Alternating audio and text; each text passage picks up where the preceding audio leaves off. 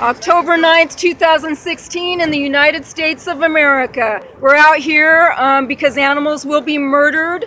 The FBI said this year they will take animal abuse seriously. But as you can see, the police are here to protect the animal abusers and not the animals or the activists. We have contacted the media. Let's see if they show up for this.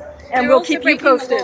They're totally breaking the law because there's a code, there's a restraining order right now that happened for all of Los Angeles where they're not allowed to kill any animals for sacrificial reasons, and they're not allowed to take money. So they're breaking the law. And all these guys here are here to actually protect the people who are committing the crimes and not the people who are going to be victim to this.